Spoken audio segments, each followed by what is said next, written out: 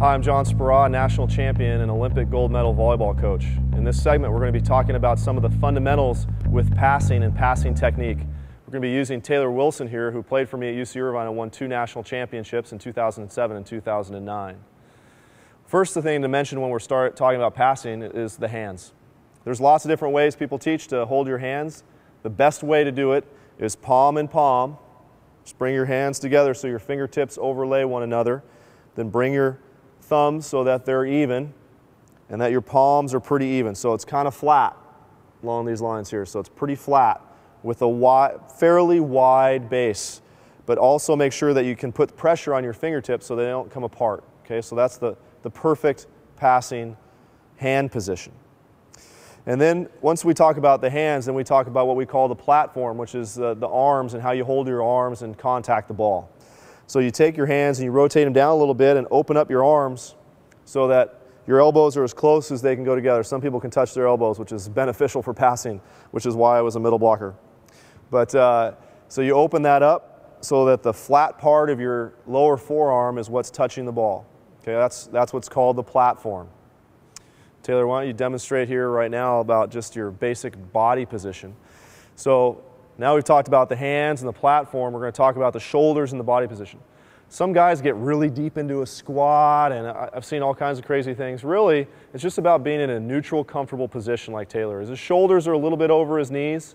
His hands are down. I've seen lots of people start with passing with their arms really wide. We want those hands down, kind of neutral, in between your knees with the palms ready to go, kind of up a little bit.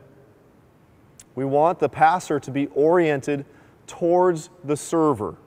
Now, some people are taught to angle themselves towards the target, but you have a ball coming from this way and then you're trying to angle it that way. That's actually not the right way to do it. We want him facing wherever the server's coming from. So pretend the server's coming from over there. He's facing the server and where the ball's coming from, and he's going to create an angle. We talk lots about angles with passers. He's going to create an angle with his shoulders to angle that ball towards the target.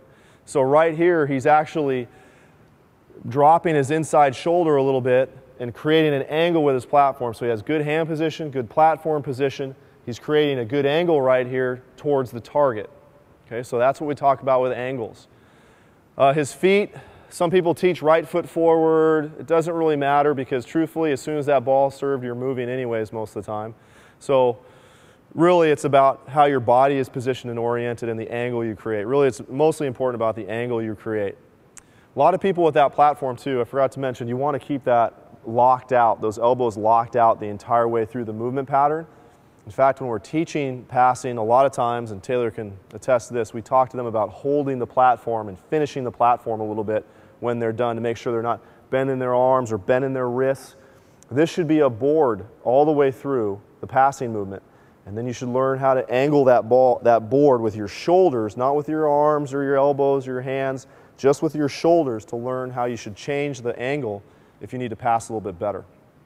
I'm going to step on the other side of the net, throw some balls at Taylor here. He's going to pass the ball to an All-American setter here at UC Irvine and won a national championship in 2007, Brian Thornton. Sets for the national team now. I'm going to toss the ball to Brian, or to Taylor. He's going to pass to Brian here. So good starting position, good movement pattern. Pass the ball a little bit too tight. We're starting to teach guys to pass the ball off the net a little bit more, maybe 3 feet is the target. Okay. Now one of the things Taylor did right there, he kind of stood up a little bit. I'll try and get a little more velocity on the ball. A lot of beginners, they get real bendy with their knees and they try and lift the ball to the setter. Why don't you do it wrong right here, Taylor, to kind of show what a lot of beginners do. They kind of stand up and lift and see his arms are swinging all over the place, lots of movement. One more time, wrong. Lift. See how his head's coming way up?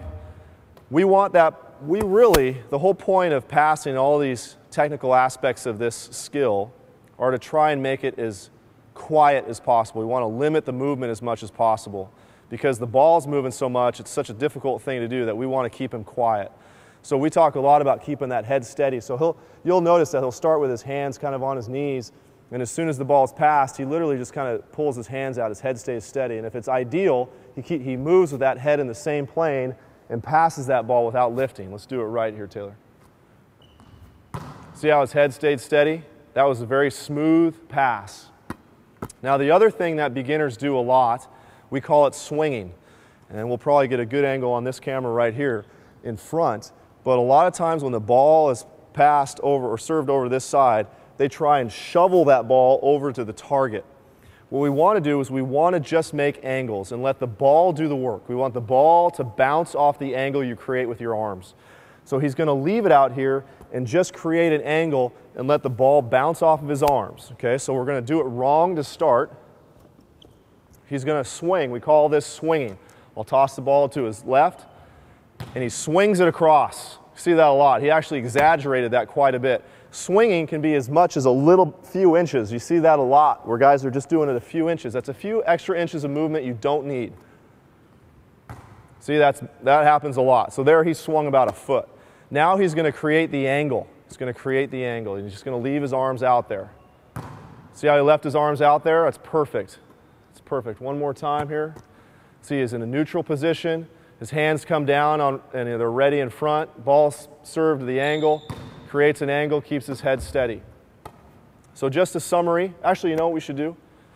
When you're teaching passing, one of the things you have to do in terms of being proper motor learning is you can toss balls all day long as a coach, and you can pass to a target and stop and pass to a target, but it's not the best way to learn. The best way to learn is to actually do other things like the game. So for example, under normal circumstances, he'd pass the ball and then he'd have to go hit. So he's thinking about multiple things at the same time. So when we're teaching passing and you're learning passing, it's important to do all the things at the same time. So we've identified an expectation. We've told Taylor, this is how you hold your hands, and this is how you hold your angle, and this is how your body should look. But as soon as we know the basics, as soon as we tell them what the expectations are, we immediately get them into game mode. We immediately get them in the point where they're doing multiple things at the same time. So if I was teaching Taylor right now, I would have taught him all those things. Okay, this is what the expectations are. And now I'm going to toss you a ball, and Brian's going to set, and you're going to hit and play some volleyball. So that's what we're going to do here, and give feedback during the course of real play. Hit angle, Taylor, okay? So he's going to create the angle, go and hit. One more time. You had a little bit of a swing there. See if you can create a little bit more angle. Feel your angle. Good, better. One more time, one more time. So he's going to start in his good neutral position. Hands come up in between his knees, palms up, makes a good angle. Goes into his approach. Perfect. So again, just the basics of what we did right here in this segment. Talked about hand position, talked about platform, talked about what you should be doing with your elbows when you're passing, body position, and then how to make angles. Really the most important thing. How that ball is touched off the forearm and the angle you create with your shoulders is the most important thing.